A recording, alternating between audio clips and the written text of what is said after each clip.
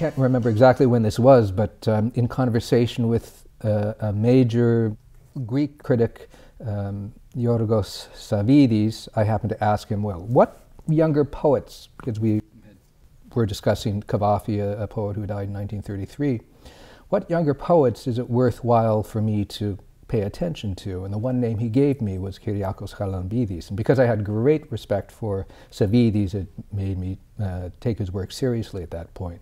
I think somewhere Charalambides had said that if he had to take one book to a desert island, it would be a book by Charalambides.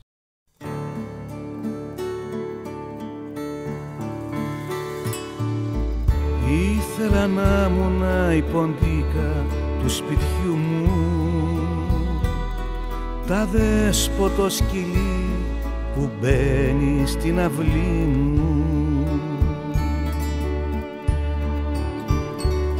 και να ήμουν το φίδι κι η τσουκνίδα, το δέντρο που μαράθηκε η σπασμένη πόρτα. Cyprus has an age-long tradition of popular poetry, which has been preserved by oral poets up to this day. However, with the introduction of printing in Cyprus in 1878, this oral tradition was gradually replaced by poetry in print, and whereas poets before remained largely anonymous, they soon came to be known by name.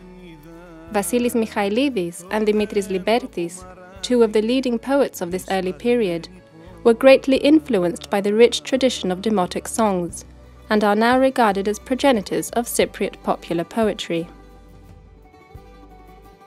From the 1930s onwards, with the growth of the movement for union with Greece and the revolt against the British governor, poetry acquired a new character. Cypriot poets began to explore the world of profound emotions and draw on their deep sense of patriotism as a source of inspiration. This tendency became stronger after the liberation struggle against British rule in 1955 to 1959, and even more so after the military coup and the Turkish invasion in 1974. Despite the strong presence of poetry in Cyprus, the majority of Cypriot poets harbour a strong feeling of isolation in the knowledge that few people in the Greek-speaking world, let alone in Europe, give their work the attention it deserves. Πιστεύω ότι ο Κυριάκος Χαραλαμπίδης είναι ένας από τους σημαντικότερους σύγχρονους Έλληνες ποιητές. Έχει διαγράψει μία μακρά πορεία, έχει εκδώσει 10 ποιητικά βιβλία μέχρι σήμερα. Τι είναι αυτό που συνιστά την ιδιαιτερότητά του έναντι της υπόλοιπης ελληνικής ποίησης? Νομίζω ότι αυτό που συνιστά την ιδιαιτερότητά του είναι ότι στο επίκεντρο της ποίησης του βρίσκεται η σχέση της ποίησης με την ιστορία, έτσι όπως η σχέση αυτή βιώθηκε μέσα από την συγχρονία του Κυριάκου Χαραλαμπίδη. Σημαδεύτηκε δηλαδή αυτή η συγχρονία από το γεγονός της τουρκικής εισβολής στην Κύπρο και τα όσα το ακολούθησαν, μπορούμε να πούμε εξίσου τραγικά, μέχρι σήμερα. So few read our work. So few know our language. We remain unvindicated, unsung in this far-flung corner. These are the anguished words of Kostas Montis, another major Cypriot poet. Unlike Montis, however, Kyriakos Charalambides is not dismayed by the fact that his language is spoken only by a minority. In fact, he takes pleasure in this sense of isolation, turning the language barrier into a privilege instead. He responds with a stoic smile to Kostas Montis, his old friend and mentor, with a poem. Στην Αραμαϊκή. 80 χρόνια έγραφα στην Αραμαϊκή. For 80 years I wrote in Aramaic. Who will redeem? Who will know what I studied with a child's technique for 80 years? I wrote my songs in stone. The form of writing then had not progressed to papyrus, to skin. Την Αραμαϊκή μιλούσαν από μνήμης 8.503 γυναίκες. Aramaic was spoken from memory by 8,503 women, with embroidered fairy tales and starry wands, hair that squandered light, diamond-studded clasps of night, mountains that were nursed in song.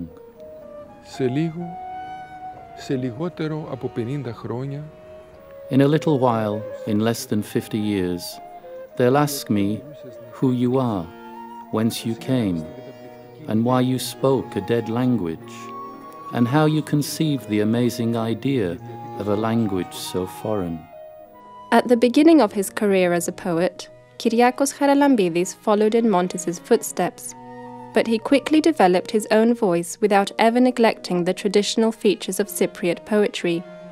He produced his first collection of poetry in 1961 when he was still a student of literature at the University of Athens. It was prefaced by Nikiforos Vretakos, who gave it the title First Source. In his review of the collection, another major Greek poet, Takis Papatsonis, wrote, "Charalambides has revived the withering and ailing state of modern Greek poetry. He has restored its moral foundations and instilled it with a new and spirited vision of humanity." I think what makes Kyriakos a world-class poet on the level of William Butler Yeats, for example, of Derek Walcott, Seamus Heaney, is the profound spiritual seriousness that he brings in his poetry about events that are of concern people, not just in Greece, but beyond, issues of ethnic conflict, of exile, of the imposition of political divisions in what was once a unified society, and the way that he's able to turn these concerns into really works of art, poems that are challenging, but that attain a level of accomplishment and freshness that really do make them poems that are going to last. In the wake of the Turkish invasion, Kyriakos Charalambides became an exile and a refugee in his own land. He composed a trilogy about the dramatic events, Ikian's Shore, Famagusta Queen City, Dome, all of which were met with widespread acclaim, elevating him at an early stage in his career to the status of a Greek national poet. Famagusta Queen City, which was particularly commended, received the Poetry Award from the Academy of Athens. Ο Χαραλαμπίδης θα μπορούσε να χαρακτηριστεί εθνικός ποιητής. Δεν χρησιμοποιώ τον όρο αυτό αξιολογικά, αλλά τυπολογικά.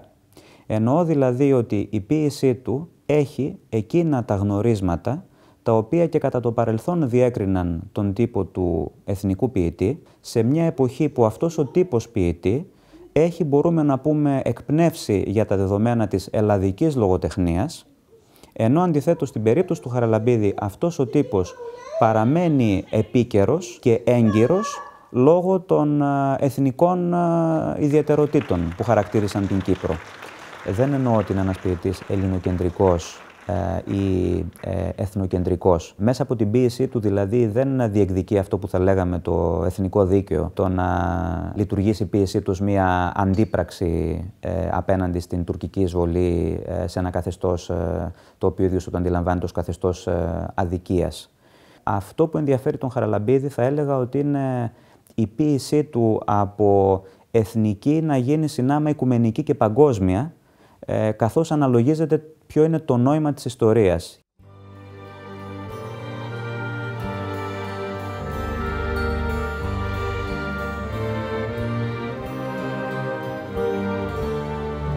Μια πόλη σου ζητάμε,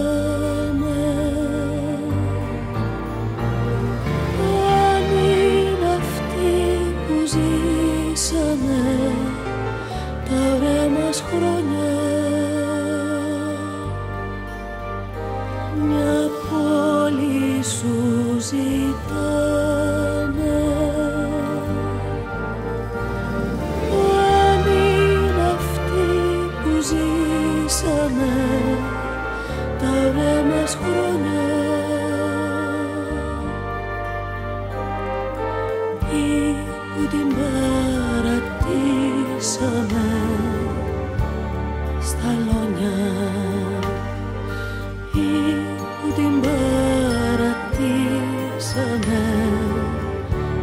στα λόνια.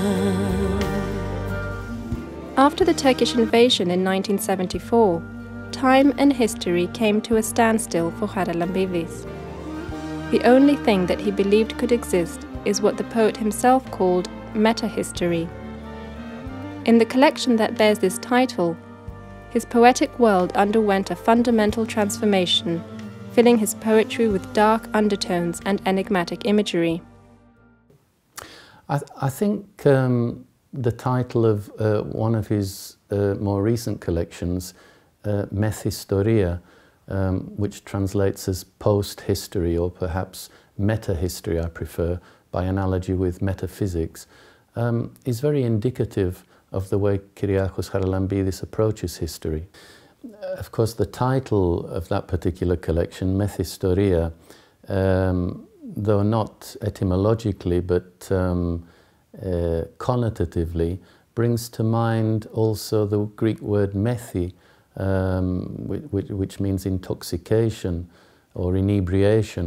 And I think in the historic poems, one can sense very much Charalambides's intoxication with history, in the sense that he wants to highlight the absurdities, the human dramas behind historic and mythical persons and events.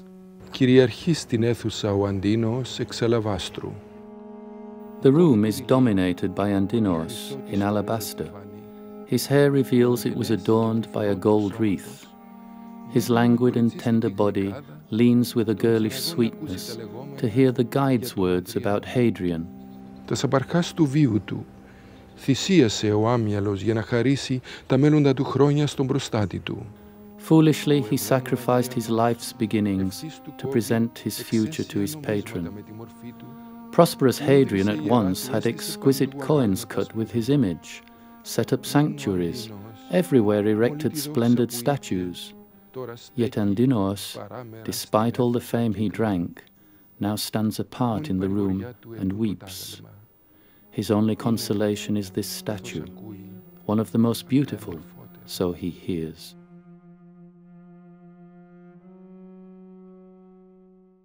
The invasion of Cyprus by the Turkish army in 1974 shook things up very much in his verse. He suddenly had to find a medium that would both continue to be a very personal kind of poetry, as he had been writing, but also that would engage with these broader issues. It gave him a breadth of vision, I guess, that is not something I encountered again in mainland Greek poets who had not had to deal with this sort of culture-shaking event.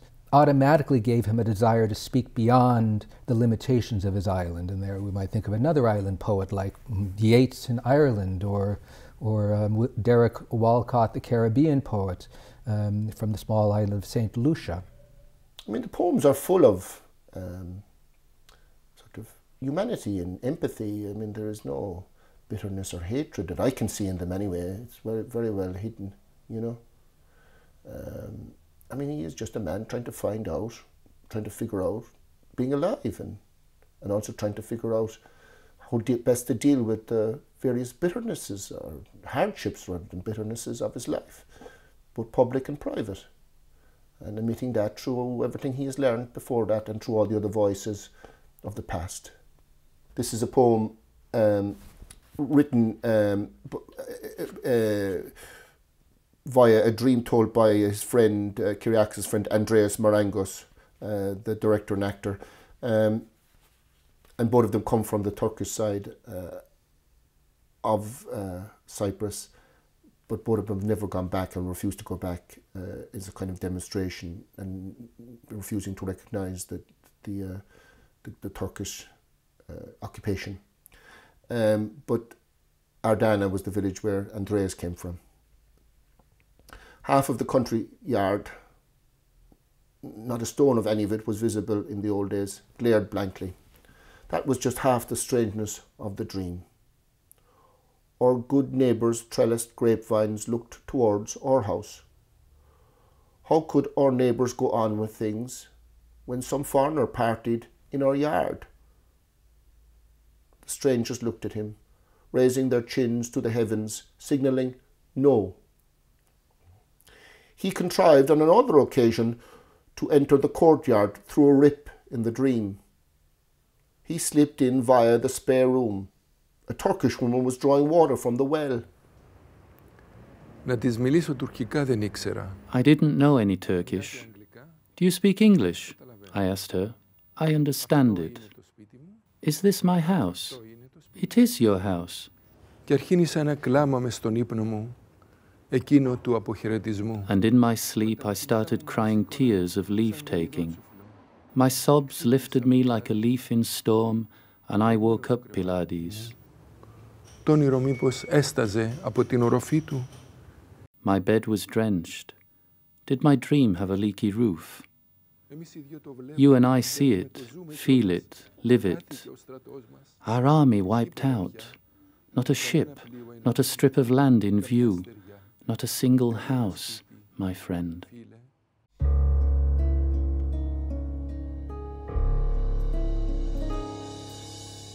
Αν ο λαός μας δεν μπορεί να αντλήσει απ' τα δεινά του,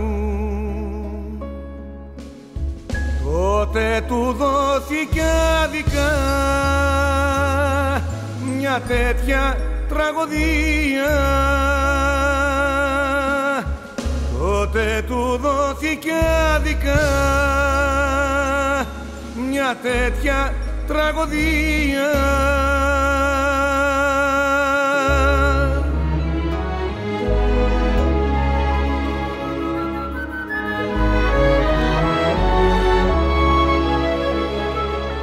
Of course, Kyriakos is very much a Cypriot poet by birth and language, by persuasion and also by subject matter. But he's perhaps the only Cypriot poet that's become part of the larger Greek literary canon. Of course, one of his works, Methistoria, was awarded the Greek State Prize for Poetry.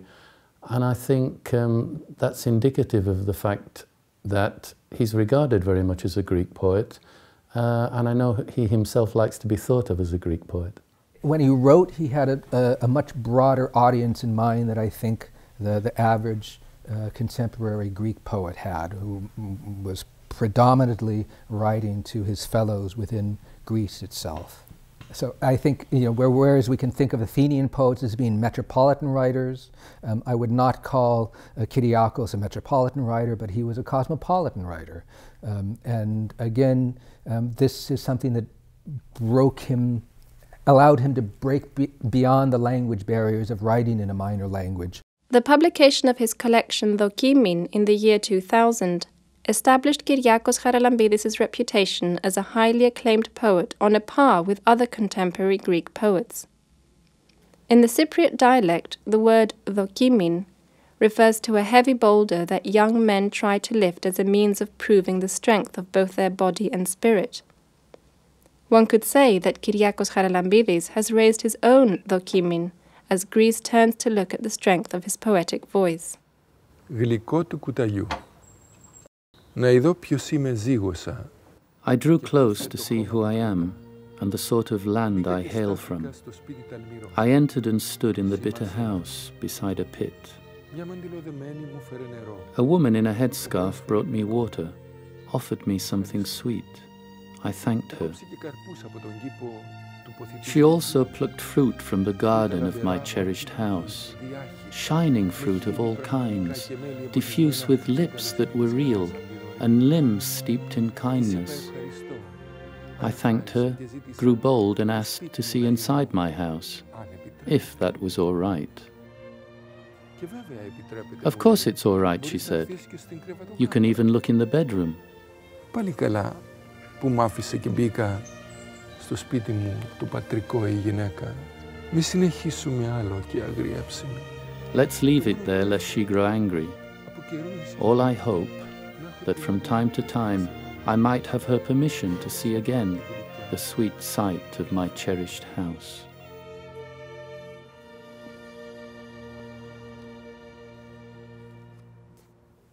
Interspersed, however, between these Cypriot poems and historical poems are other poems which are often more surrealistic, more playful, sometimes often pointed vignettes on human life and life in the city. This is from his first book, which came out in the 1960s. Again, it's almost a fairy tale. This one is called The Queen's Window. I leaned out the window and beheld the beauty of the plain, and I thought of her story. She leaned out the window and watched with some alarm as her crown fell off. Something else that I find in his poetry that it took me a while to, I guess, become sensitive to was a certain sense of humor he has that is very characteristic of him, but it's not really a kind of humor that I think Americans are quick to pick up on. So it's something that you have to, as a translator, you have to kind of try to hit the right tone in English, even though it may be hard to domesticate in terms of our sense of humor. He's not, of course, the first Greek poet to use references to Greek history and mythology in this way. Other more well-known Greek poets, and I'm thinking particularly of Seferis and Kavafis, have used history and mythology in this way. I think there's a very definitely a poetic dialogue going on between Charalambides and these other poets, but it is a poetic dialogue, it's not imitation. Charalambides has his own particular and unique poetic voice. Because there's nothing unique. There's nothing, hardly anything in the world unique. In the world of art, certainly. Everything has probably been done before. But it's the way he remakes it in his own character, into his own world. Makes the Hellenic world, makes the world of Kavafi and Elitis and Severus, and the world of modernism, of the world of, say, his learning in English language poets like Pound and Eliot, and his general learning of history and archaeology. Η κυρία Αριστοδήμου στον κεραμικό, αδειμονώντας να τον περπατήσει. Eager to walk round it, not having seen it before, she now strides into the sight. Τη συμβολή φιλίου αρχαιογνώστου. She annuls the offer of a classicist friend concerning a timely guided tour, and the keramikos is now superfluous. Somewhere nearby is her stele, perhaps in the foundations of Themistocles' wall. Of course, his language includes much more than a smattering of Cypriot dialect. But what really impresses me about his language is that it includes all the historical phases of the Greek language. He draws on the Homeric epics, on the lyric poets, on classical writers, Hellenistic poets, the Koine Greek of the New Testament, the Byzantine hymnographers, right down to contemporary Demotic Greek and everyday slang. And that, of course, presents particular problems for translators of his work into English, where in English we don't often have corresponding phases of the English language. Το ερώτημα αν και κατά πόσο η ποίηση του Κυριάκου Χαραλαμπίδη θα μπορούσε να βρει αποδοχή από ένα ευρύτερο κοινό και κυρίως από το εξωελλαδικό κοινό μέσω μεταφράσεών της, είναι ένα δύσκολο ερώτημα με την εξής έννοια. Φαίνεται αυτή η ποίηση να έχει ορισμένα χαρακτηριστικά που την καθιστούν απρόσφορη στο να έχει διεθνή απήχηση. Και ποια είναι αυτά τα χαρακτηριστικά? Χαρακτηρίζεται από έναν υψηλό δείκτη, θα έλεγε κανείς, εντοπιότητας. Γιατί προϋποθέτει η ποίηση του Χαραλαμπίδη ένα κοινό το οποίο είναι εξοικειωμένο με αυτή την παράδοση. Μπορεί να παρακολουθήσει τα ίχνη αυτού του πάρα πολύ μεγάλου εκτεταμένου διαλόγου που γίνεται με κείμενα αρχαιοελληνικά, βυζαντινά, νεότερα, το δημοτικό τραγούδι. Ωστόσο, αυτά που φαίνονται να είναι οι αντενδείξεις, μπορούμε να πούμε, στη σχέση του Χαραλαμπίδη με ένα διεθνές κοινό, νομίζω ότι μπορούν να γίνουν και τα βασικά στοιχεία της προσέλκυσης αυτού του κοινού. Ακριβώς επειδή ο Χαραλαμπίδης καταφέρνει το τοπικό και το γλωσσικά οικείο, το δικό του γλωσσικά οικείο, το οποίο είναι μοιραία περιορισμένο για ένα ευρύτερο κοινό, να το καταστήσει αισθητικά παγκόσμιο και καθολικό. So, I guess what the saving grace in his work beyond those linguistic challenges is the fact that they are so rich in images that even if the material is lost, secondary resonances can't be conveyed, the images come through quite strongly. And one last poem I'd like to read, which is a very tender poem, and one I know that Kyriakos is particularly proud of. It describes the moment that Marie Antoinette, so I was informed by Kyriakos, is about to have her head chopped off, and the executioner halts for a moment just before he executes her, as he smells the fragrance of her perfumes, and also describes the moment just as he's chopped off her head, where more fragrances are released. Η γκιλοτίνα. Καθώς ετοιμαζόταν να κόψει τον κρουσταλένιο της λαιμό, just as he was about to chop her crystalline neck, he stumbled on her perfume of cedar, lavender, citrus, rose petal, jasmine, βανίλια, ήριδα και σανταλόξυλο. And in addition released vanilla, iris, and sandalwood. It may be coincidence, but Kyriakos reminds me of some major poets in English, and again, that is the focus of my studies, who are from islands. I've written about Derek Walcott, I've written about William Butler Yeats, and both of them, another Irish poet I'll mention is Seamus Heaney, also from the island of Ireland. All three Nobel Prize winners, major figures who somehow again broken out of the boundaries of their small islands to speak to a world audience. I think that's something that Kyriakos has managed to do effectively. Well, I don't know whether a Nobel Prize is in the future, but I certainly think he should be considered for one as a poet who has transformed his art in order to engage major issues, both on a political scale, but also in spiritual terms. Because different poets have different importances for different reasons. But I think that off the top of my head, in the case of Kyriakos, he's from Cyprus. Cyprus is a place of antiquity, coming up to the present, has had a lot of old problems. And also then, of course, because he's articulating that world, he's articulating his private world out of it, and he's articulating the public world. And that, of course, eventually becomes universal.